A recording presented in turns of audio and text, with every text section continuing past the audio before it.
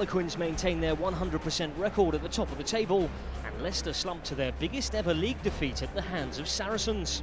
On Friday night, Sale made it 3 straight wins with a 29-21 victory over Jim Mallinder's Northampton. The Saints looked on course for an away victory until Welsh scrum half Dwayne Peel forced his way over the whitewash. And David Seymour made sure of the points with a late try. Title holders Saracens condemned Leicester to their biggest ever home defeat on Saturday. Sarries ran in 6 tries to continue Leicester's miserable start to the season. Charlie Hodgson crossed for his first Saracens try. He finished the day with a personal tally of 20 points and was one of 5 Saracens players to get on the score sheet.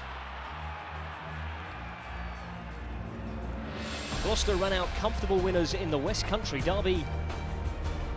Darren Daviduk's pushover try put Gloucester in the lead in the 37th minute. And the Sherry and Whites had all but secured the win by the time Charlie Sharples outpaced Nick Scott to score his 2nd try of the season.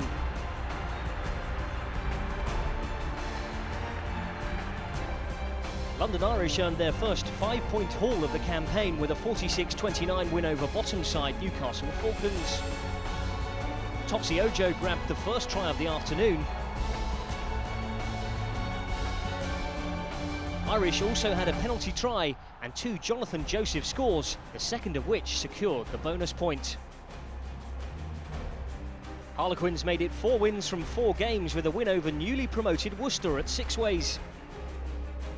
They trailed 15-3 going into the last quarter, as all of Worcester's points came from the boot of the ever-reliable Andy Goode in the first half. Sam Smith's try got Quins to within 1 score, and a penalty try in the 73rd minute, converted by fly-half Nick Evans, snatched the victory for leaders Quins. Exeter continued their impressive start to the season with a 21-11 win over Wasps. Tom Johnson scored the hosts' first try of the afternoon, but Wasps led at half-time thanks to 2 penalties from Ryan Davis on his return to Sandy Park.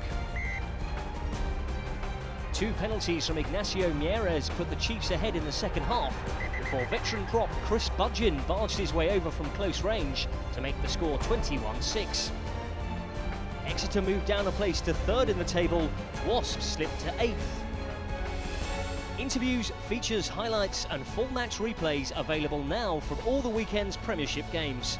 Sign up today at premiershiprugby.tv.